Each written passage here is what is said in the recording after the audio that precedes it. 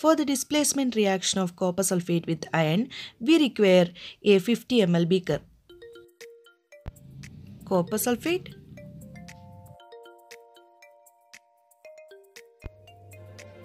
and an iron nail. Put the nail into the beaker and keep aside.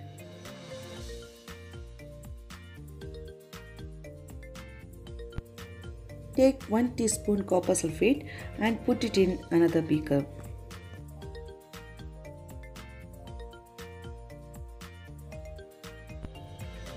Make that into a solution by adding 25 ml of water and by stirring. My copper sulfate solution is ready for the test. Now pour the copper sulfate solution to the first beaker with nail. This is a very slow reaction. You have to wait at least a day to get its result. This green colored solution formed after a few days is iron sulfate. Using a plucker, take out that nail and observe. You can see a brown colored coating has been formed on the nail.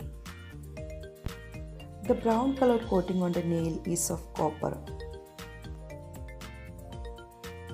Copper has been replaced from the solution since the iron is more reactive than copper.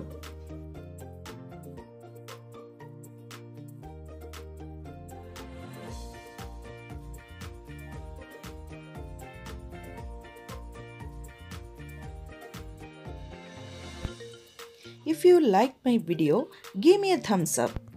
Don't forget to subscribe my channel and hit the bell icon for latest notifications. Thank you.